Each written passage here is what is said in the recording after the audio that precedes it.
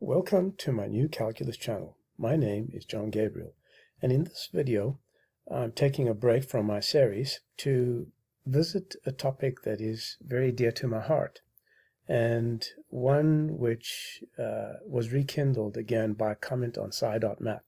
So without any further ado, let's begin.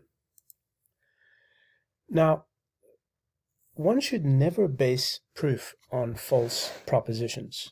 Okay, that is a given, isn't it? And obviously, if one did begin with a false proposition and then do everything right, logically, one should arrive at some sort of contradiction. Yes? Well, that's really how it should be. But is it that way according to mainstream mathematics or first-order logic? Okay, let's see. So there's an engineer who posts comments on sci.math. His name is Bassam King Karzadin. I don't know if I pronounced it correctly, but he showed ingeniously how one can start with a false proposition and then use the flawed limit apparatus of mainstream mathematics to arrive at a result they hold so precious.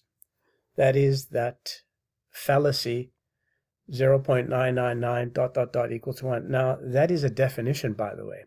No one in his right mind has ever argued that the limit of the geometric series 9/10ths plus 9/100ths plus 9/1000ths, etc. is 1. No one has ever doubted that that is a limit. But the idiot Leonhard Euler defined it that way in his non-remarkable book called The Elements of Algebra. Okay, Leonhard Euler was a Swiss mathematician. Okay, so in the next slides, I will demonstrate this proof for those who wish to learn that false propositions should never be used and that first-order logic is nonsense that cannot be relied upon by any reasonable academic. So, what is this false proposition? It's the proposition that 1 equals 0. Now, you can do this sort of thing in first-order logic. There's no problem, provided that whatever you do after this shows that you arrive at a contradiction. Now, one might say that it's unwise to use wrong methods to prove supposedly accurate results, but 0.999 ... equals 1 is not a theorem, it's not a result, it's just bullshit, which has been adopted by orangutans in the Church of Academia. So the only wrong step in what follows the proposition 1 equals to 0. Let me repeat that. The only wrong step is 1 is equal to 0. The proposition 1 is equal to 0. So everything else that I'm about to show you is mathematically correct. So we're only going to assume right over here that 1 is equal to 0, and in everything else that follows, mathematically, we're going to use the correct steps. So now, to get from this first step to the second step, we add 9 to both sides. So 1 plus 9 is 10, and 0 plus 9 is 9. And likewise, we'll add 90 to both sides, so 100 is equal to 99. So that in general, you can have this identity here, which you see down here, okay? 1 plus the sum from k is equal to 0 to n of this expression is equal to 0 plus the sum of k equals to 0 to n of this expression for all n equal to 0 or greater. And of course, n must be a natural number. Okay, I didn't write that in here, but n must also be a natural number.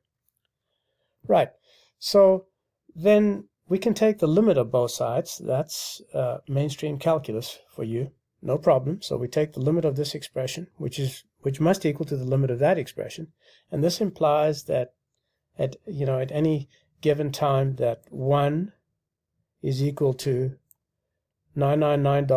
over 1,000 ... okay? And of course that is equal to what else but 0.999 ... okay?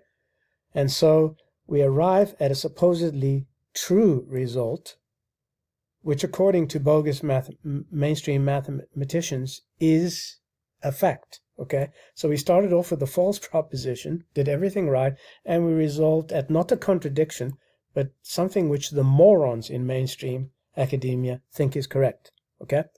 So this is pretty interesting. And surely we should have arrived at a contradiction since all the subsequent steps are correct. Well, we didn't. So what does that tell us? Is it first order logic or FOOL's order logic? I'll let you decide. I hope you've enjoyed this little presentation and that you'll join me again as I continue my series, What Your Ignorant Teachers Could Not Tell You. Please join me again in the next exciting video. I am the great John Gabriel, and this is the New Calculus channel. Goodbye.